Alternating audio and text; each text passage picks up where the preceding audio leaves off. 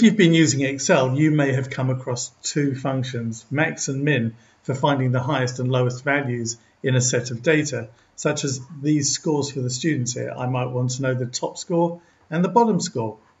But what if I want to find the one second from top, or third from top, or second from bottom, or third from bottom, and so on? Well, I can do that using two other functions called large and small. So let's use those. First, I'm going to use max and min. So that's the highest value here. So I'm just going to click here. Now, I'm in my formulas ribbon here, and I could go into more functions. You might not have to go into more functions, and you will see statistical. And if I scroll down, you'll find max right there. Now, on the Windows version, it comes up in a dialog box like this, but on the Mac, it comes up on the side, but it works in exactly the same way, including finding it on the ribbon as well. Now, number one is the range. So I could just highlight this range, but there is another way to do this. I'm just going to delete that. I could just click on the top here in column B.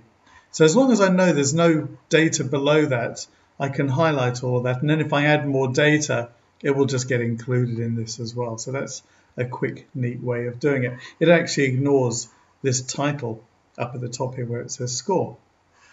If I click on OK, the highest number, I happen to know it's 95, good score. But what if I wanted the one second from the top? Well, let's just click here. Now I could go to the ribbon and choose that statistical section again, but instead I'm going to go into insert function here, which again, same on the Mac and Windows.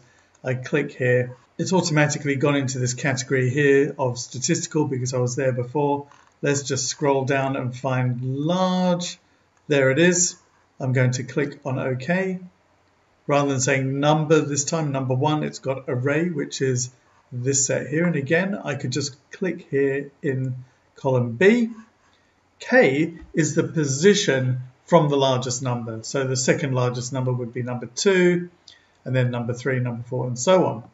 So that's what K is. It's the position in the array. So I'm going to choose number 2. You can already see it's come up with 85 over here. And I'm going to click on OK. There it is. I'm going to get a bit clever here. I'm going to type in the number 3 here because what I want here is the number that is the third largest. So again, I'm going to go into insert function. I can just type in large and press enter, and there it is. Click on OK. And this time the array, I'm going to select column B, and K this time, I'm going to choose this cell here. Now the reason that can be useful is, and it's coming up with 81 here, which is the third highest number, I could just change this to find out the fourth highest, fifth highest, and so on. What if I choose a number that's outside of the range, say more than that, more than the actual scores that I've got? So let's put in 20 because that's way exceeds it, and it will come up with a number error in there. So let's just go back to number 3.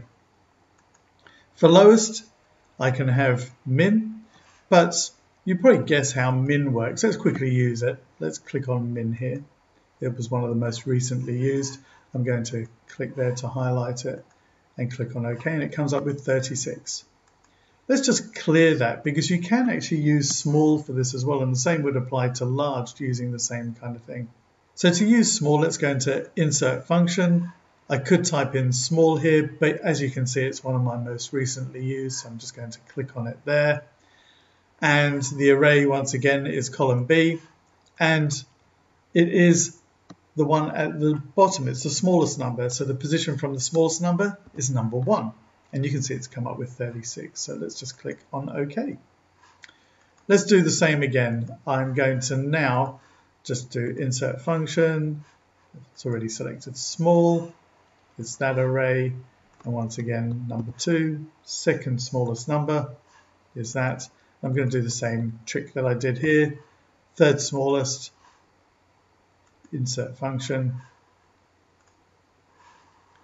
Let's highlight that. Then K would be this number. So I can just punch in whatever number I like. And once again, if I exceeded however many values there were, I would get a number error. So let's go back to number 3. So that is how you can use large and small, and also max and min.